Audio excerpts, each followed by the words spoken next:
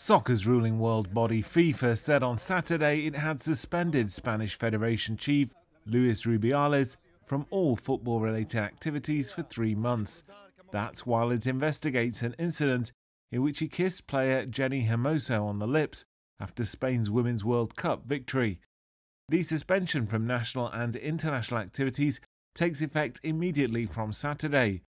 Just 24 hours earlier, Rubiales had been defiant over the kiss, arguing it was consensual and repeatedly saying that he would not resign. No voy a dimitir. Adding that what he called false feminists were, quote, trying to kill me. The kiss has been condemned as unwanted by Hermoso, her teammates and the Spanish government. Earlier on Saturday, the federation he heads said it would stick by him. However, after FIFA's decision was announced, a spokesperson for the Royal Spanish Football Federation said it respected all FIFA's pronouncements. In a statement hours before the FIFA move, the federation had said it would show there have been lies told about what happened by Hermoso or people speaking for her. Hermoso said she did not consent to the kiss and felt, quote, vulnerable and the victim of an aggression.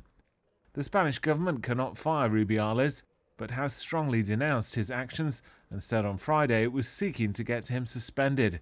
The Spain women's team has also mutinied, saying they would not play internationals while Rubiales remains head of the federation.